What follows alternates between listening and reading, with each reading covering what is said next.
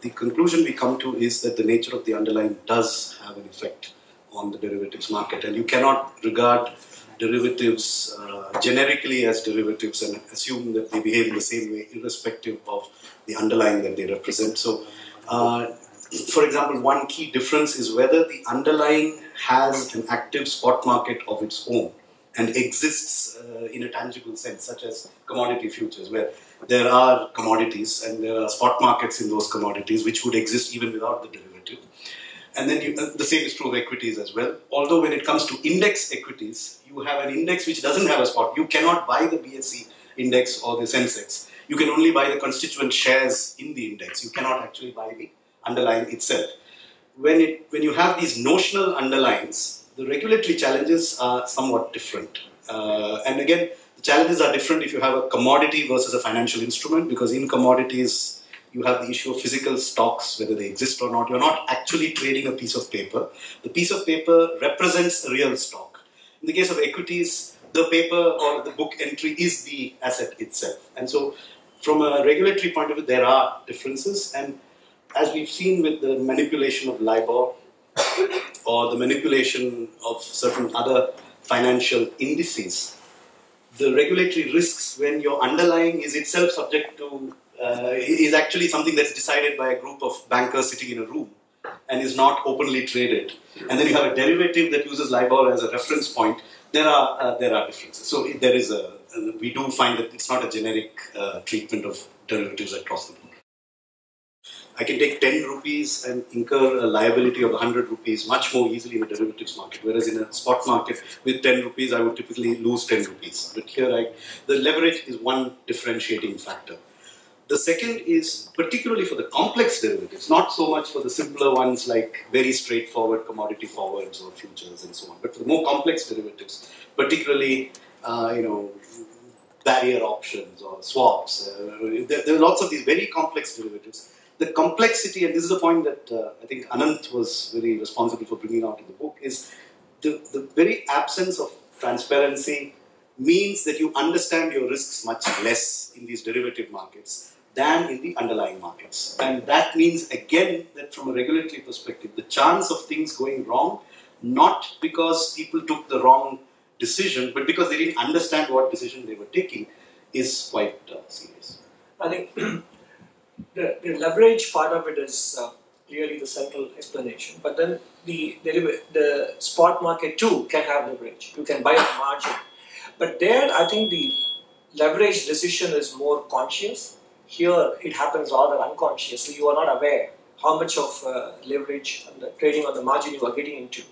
That is one. And second, of course, we all know that the assumptions that go behind the pricing of derivatives, normal distribution, etc., we know that now, based on the way financial market prices have behaved, they don't conform to the normal distribution.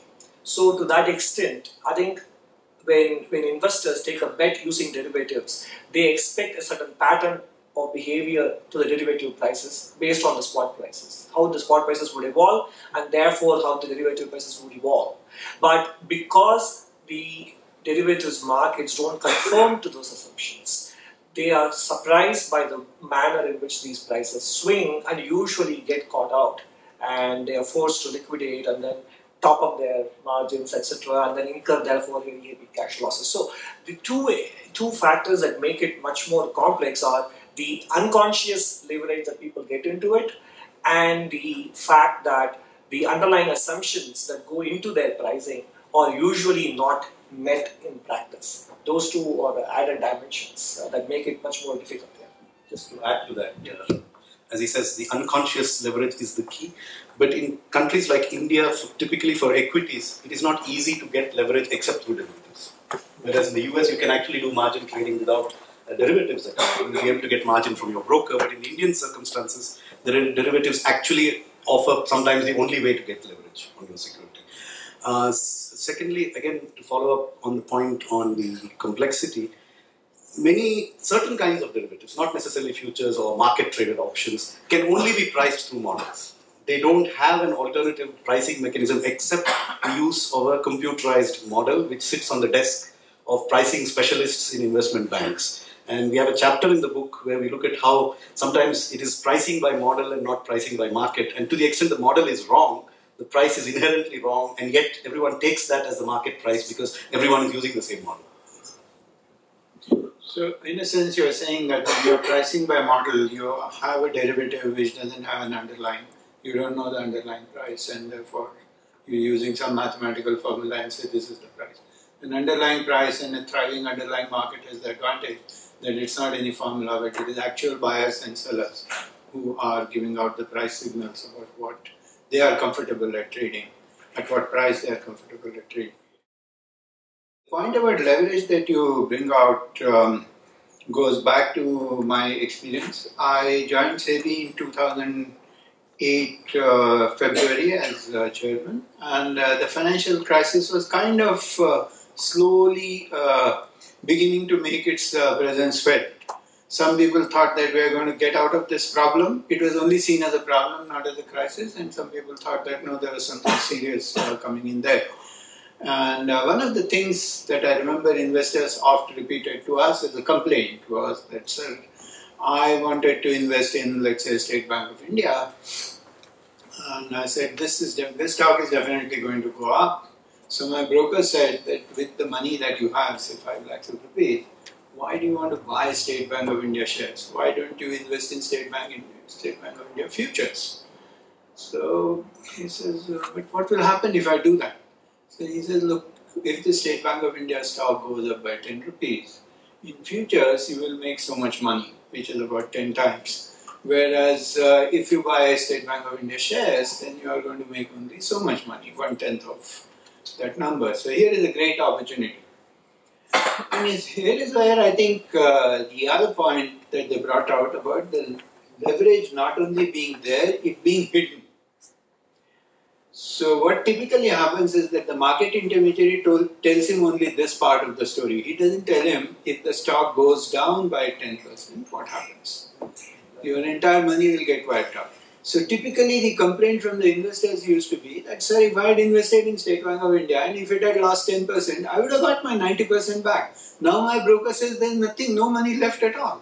How did that happen? State Bank of India value has not become zero. I invested in State Bank of India, why has my money become zero? So because there was leverage present there. And that brings me to, since you also mentioned regulation, that it appeared to me at least from the limited perspective of regulating capital markets, that this race between regulators and market intermediaries, market players is on many counts. One of them is that as regulators we are trying to see that the market does not leverage itself too much. Individuals in the market do not leverage themselves too much. And when the times are booming, the intermediaries as well as the actual investors feel that this is an unnecessary regulation because I can make 10 times the profit if I am allowed 10 times leverage. I can make 100 times the profit if I am allowed 100% leverage. So why are you guys who don't participate in the market coming in and telling me that 100% leverage is bad for you? 100 times leverage is bad for you. Why are you saying that? Let me decide for myself. And thereby hangs the tale of the 2008 crisis that we discovered that in the so-called advanced world with advanced regulation and so on, their biggest intermediaries were operating at 30 to 40 times leverage. And if you go to a common trader, a kirana shop owner, he will tell you that 30 times leverage is devastating. It will kill you. Because 30 times leverage simply means that if my underlying asset goes down by 3%, I am wiped out. No equity left. So, leverage and hidden leverage seems to be two important points which the authors have brought out in this book. When as authors you take both positions, yes and no, you can be in the danger of being people who don't have an opinion. You're saying, yes, this is also true, that is also true. Did you actually find this difficulty and how did you handle it? Well, I mean, yeah, it's, I guess this is a process of evolution, that is, so it's not complete with the book writing itself. It continues. Your own learning continues, and we don't want to give out the message that derivatives by themselves should not be touched. Because if, for example, a client or investor goes long a call option or a long a put option, from day one he or she knows what they're going to lose, the maximum downside. Nothing wrong with that. In fact, that could be as safe as buying a stock or a bond, because once you know what your downside is on day one, it is as safe or as unsafe an instrument in the financial markets as any other instrument can be. So the important thing is for you to understand the downside of what you are getting into.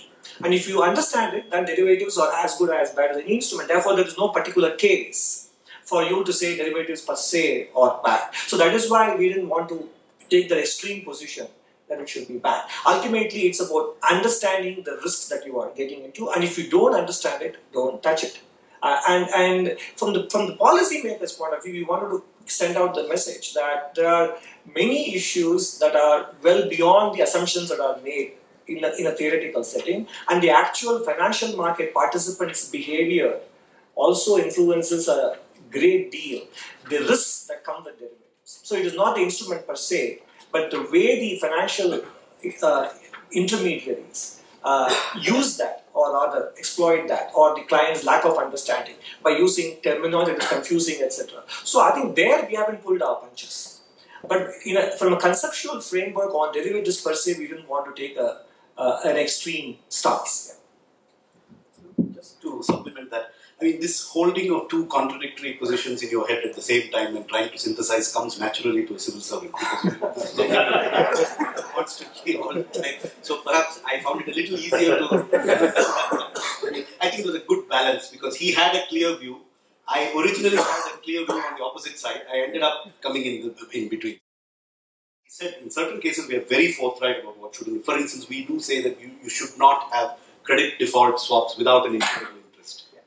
You should not be able to take an insurance policy on something and then want that risk to materialize, which is what CDS, and we've given a case study in the book of where Morgan Stanley had a CDS with a bank in Kazakhstan and actually wanted the Kazakhstan bank to default because what they could get from the CDS was more than what they could get on the loan. So, because that is what happens when you can take out an instrument without an interest. So, even in a normal insurance policy, I can't insure your house because then I might want to burn it down so that I can collect on it. Here on a differential approach to different markets, and that is what we are really trying to say is, for instance, the social benefit cost ratio of a particular derivatives market would vary inversely with its complexity. So, the more complex, the higher the cost versus the benefits, and the more careful one should be from a regulatory point.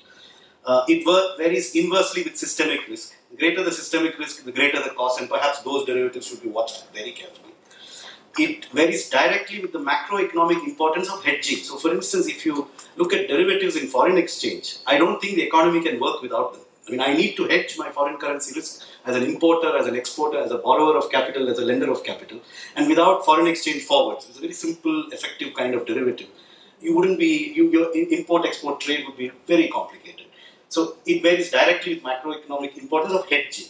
And finally, it varies indeterminately with the importance of the underlying to the poor. I mean, if the underlying is wheat, rice, tur dal, urad dal, frankly, the conclusion in our book, after reviewing a very voluminous literature, is that nobody knows whether these things cause inflation or not. The empirical evidence suggests that in certain circumstances, derivatives markets do inflate prices beyond what would have happened without the derivatives. And in certain circumstances, as might have happened recently with oil, they push it down more rapidly than it would happen without derivatives. So in that case, we can't be very certain. And the only truth that policymakers can learn is that there is uncertainty, and don't trust the economists completely because they don't know. Sure, nature of this distinction between exchange traded and OTC. OTC should be deployed in situations where you don't find the instrument and exchange. So it should be a special circumstance situation. So the whole idea is to customize a solution, and usually you would expect the 80-20 mix to happen. 80% will be available through ready-made solutions, and 20% or 10%, whatever, you resort to specific tailor-made solutions. But what has happened in some of these cases, it's the other way around. The exchange-traded derivatives form a very small portion of it, or even none at all. And everything happens in the OTC market. So to that extent, I think the buyer, and there is clearly asymmetric information. information between the sellers of these products and the buyers. So the buyers are at a disadvantage. And as a regulator, I think if you do not know the volumes and the kind of risk that people are taking, and we all know that in finance, contagion is a very, very big concern, which is not the case in other industries. If company A fails, company B, C, and D actually benefit.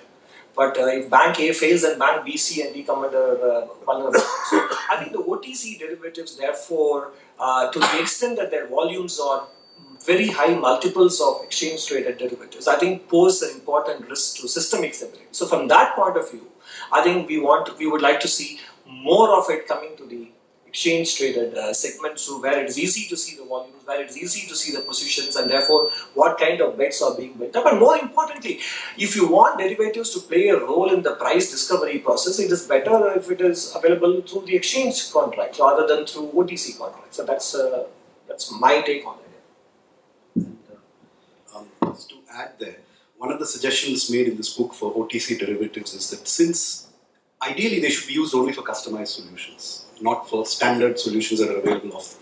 It was misused in the United States. OTC was actually, the swap market was effectively an exchange traded market that pretended to be an OTC market so that it did not have to be regulated. Because if it was exchange traded, there were regulations. If they called it OTC, it was deregulated. So it was called OTC, and therefore credit insurance was called credit swap, and there's a whole history behind how this was evolved.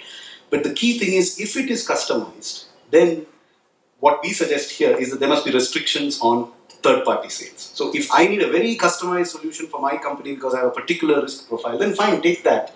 But don't let either me or the other party freely market that to others who don't have that customized risk. And then set up a regulatory system where OTC is genuinely for customized solution. And don't prevent the customized solution, but don't make it a backdoor entry into a thing that is actually meant for wider circles.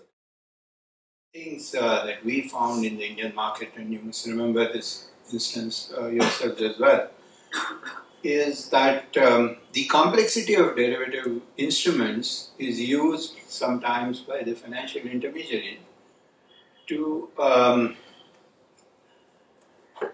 not tell you the full story while that derivative is being sold to you. So it's not just leverage, but what is it that you're exactly doing? And let me go back again to the time around which the financial crisis erupted. We didn't have the kind of problems that US or the London market had, but we had a whole host of companies who had been sold derivatives by the banks. And suddenly the companies found that there were huge losses on those positions. And then they discovered that the derivatives that had been sold to them were, for example, a risk on Swiss franc, when the company had nothing to do with the Swiss franc. It was exporting to the US or it was importing from US, its exposure was to dollar or to yen, and he had been given a derivative on Swiss franc. And the company said that, look, we were cheated. And the Reserve Bank of India has very clear guidelines that banks must explain properly to their clients what the derivative is all about. And since this was sold against the instructions of the Reserve Bank of India, the losses should be taken by the banks. And the banks argued that you are not some small investor who has only 1,000 rupees to invest. You are educated corporate guys. Are you now, when you make losses, are you trying to tell us that we didn't understand the derivatives? Interestingly, we made some informal inquiries. SEBI had nothing directly to do with this, but we thought since we supervise the equity derivatives, there might be some lessons for us. So one of the questions that we asked people was that if they have made losses today, there must have been some point of time at which they might have made gains as well. And when somebody, the CFO of the company, went to the audit committee or the risk committee and told them that I have hedged this position and I am making money on it, didn't somebody ask you that if you take insurance against some asset, you never make money on that contract? You pay an insurance premium. I never heard of somebody taking an insurance on his car and saying I made money on this. So if you are making money, there is something more than just hedging that is happening here. And to our horror, we found two kinds of answers. One is that some people sheepishly accepted that they always knew that there was a bet here. And now that the bet has gone wrong, they are being pushed by their legal departments to argue that the banks have missold. And there were people who genuinely didn't understand. So that's the complexity of derivatives being sometimes used by financial intermediaries to not tell you the full story. And sometimes you understand the full story, but you don't want to admit losses. So this can be one of the consequences. India has interestingly the experience of both types. We had a complete ban on derivatives on equities by law till about 1998 or 2000. So from the days of independence till then there was a complete ban. And I went to SEBI for the first time in 1992. I was still in the administrative service. I went on deputation. Mr. Ramakrishna was the chairman. And I didn't know anything about stock markets. So I went to Bombay Stock Exchange, asked various people various things, and then I was told that there is a ban on futures and options. But there is one guy here who sits outside the stock exchange after 5 o'clock, after all the trading is over and all brokers go to him. His name was Phatak. And they hedge their positions with him. And this guy is like a computer. He keeps all those positions, he settles everything on time, and he's fantastic. So then I sent a message to Mr. Phatak. I said, look, I want to understand what is it that you do and why are you so popular? So his reply was very interesting. He replied back saying, sir, you sit in SEBI and this is an illegal activity. So I will come and meet you, but I will meet you after office hours. During office hours, I cannot discuss an illegal activity with you. I met him, phenomenal man, very good understanding, but the message that I took was that there is some genuine need here for derivatives. Otherwise, if they are banned, this is just one man. You don't know whether he will settle or he will not settle. Why would brokers take positions with him? So there was some genuine need which we were ignoring through a ban. And bans clearly don't work. We have a chapter on, we broadened it out to say, what about finance and its role in economic development? Because after all, derivatives are a part of finance, and we have a chapter on it where we analyze the literature that has evolved over the years on how much of use that finance is when it comes to economic development. Clearly, nobody will say finance is unimportant because it is a linchpin of all investing and risk-taking, etc. But I think increasingly we have studies that show, as with most things in life, there is a golden mean beyond which there is a law of diminishing return that sets in, and I think that is what we have brought out. So the answer is there is literature, not necessarily specifically with respect to derivatives and economic growth, but finance, financial innovation and financial intermediation and economic growth and development. I think that is an evolving literature, but to the extent that whatever we could get hold of until the time we went to print, we have analyzed it, we have looked at it, and we say that yes, it has got a role, but do not overstate the role it plays in aiding economic development, because beyond a certain point, you can have a completely financialized economy which is actually going to be rather destabilizing. There are two kinds of, one, there are irrational people. Two, there are people who are rational until the age of 40 and then become irrational.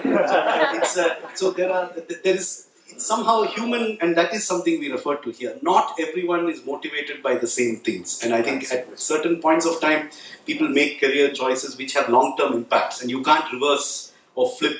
And those legacy impacts, it's a very complex story of why people end up where they are. But I know it's a question that people say, but can you attract good talent into regulatory agencies? This is a question that both the RBI, SEBI, all regulators have faced.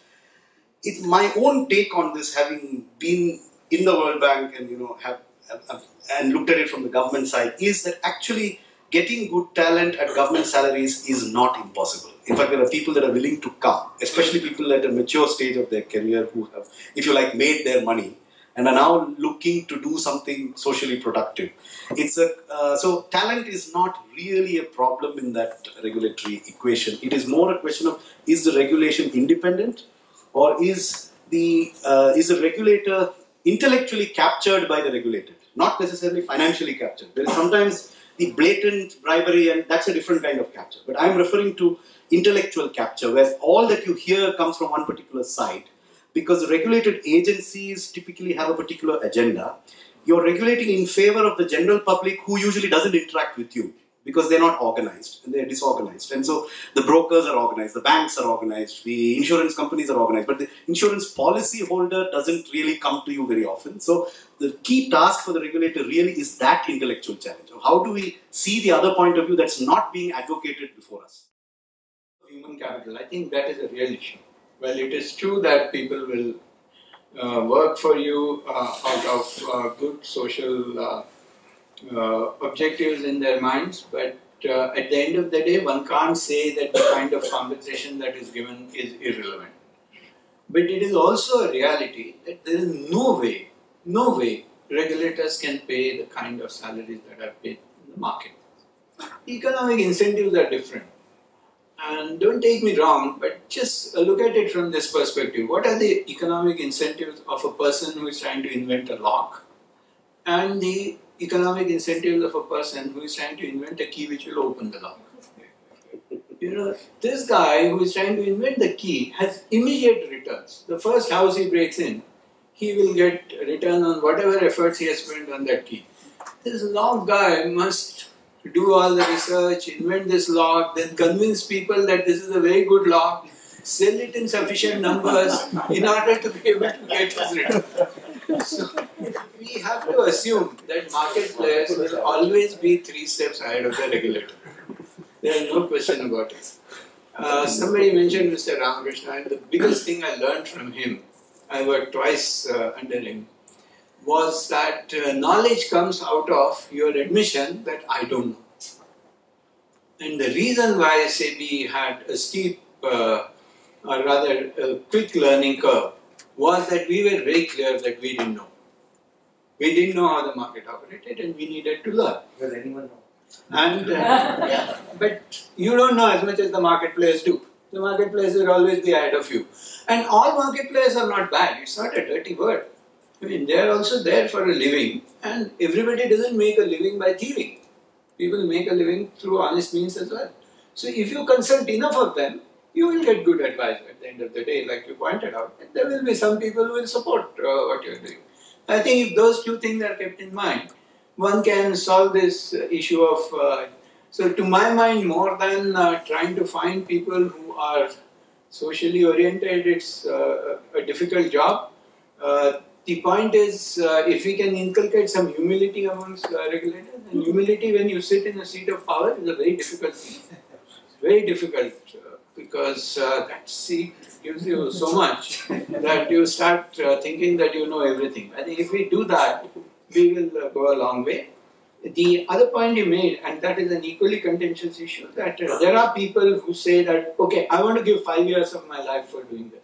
I may not take up a regulated job as a permanent job because I don't think that pays enough, but I'm prepared to give. One has to be cautious because it can also result in revolving door, which is an issue in the US, where the capital market players are coming in and then they are giving self-serving advice. So one has to be cautious, but that is one thing that can be tried, and we should be able to get good people who are prepared to come and devote a part of their life. It's easy to be critical in hindsight of the repeal of Glass-Steagall. And one important thing which we hope we have brought out is ultimately economic policy making as well as individual decision making is about empirical experimentation. Fine, there was a certain feeling, again without going into the forms of capture that might have played a role. Intellectually they might have thought that repealing Glass-Steagall and repealing these artificial barriers would be useful, economies of scale, etc., etc. Fine. And so let's give them the benefit of doubt, and it was done with that motive. But as the evidence starts accumulating that it is not fulfilling its purpose, or put it differently, the costs are beginning to exceed the benefits, then you should be open-minded about enough to go back. So going back is not exactly regression. It could be also a sign of open-mindedness. So I think what the evidence has shown is that now in hindsight that the repeal of Glass-Steagall ended up creating more costs than benefits for the system as a whole, not necessarily the financial industry. So I think therefore the answer is clear, that if you want to look at systemic stability and systemic risk factors, then maybe there was a certain particular logic in having them in separate buckets. But that is, it's okay to have tried it out, but now that we have discovered the cause, then I think it's probably appropriate to rethink whether the repeal was appropriate or not.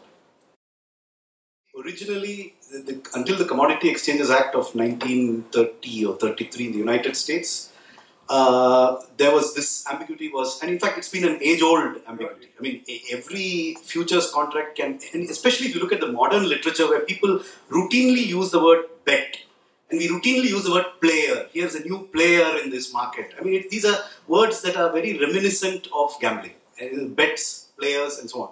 So the distinction is actually quite narrow. I mean, it's a very thin line.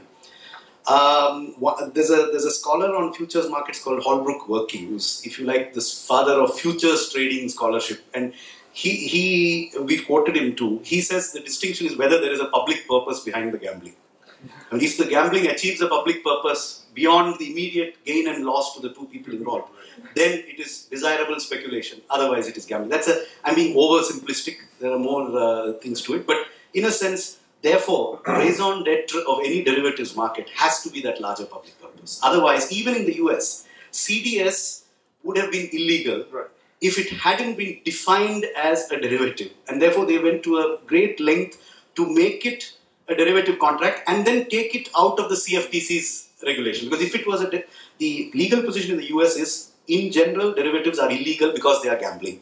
However, if it is a regulated derivative under the CFTC or the SEC, then it is not gambling. This is the essence of the US position, very similar to Indonesia in the basic principle, except that they had a more sophisticated law which said it is gambling, but if it falls in this, it is not gambling. And then came the CFMA of 2000, which of course wiped away everything and said nothing is gambling. All derivatives are totally non-gambles. And then you had the 2008 crisis that followed.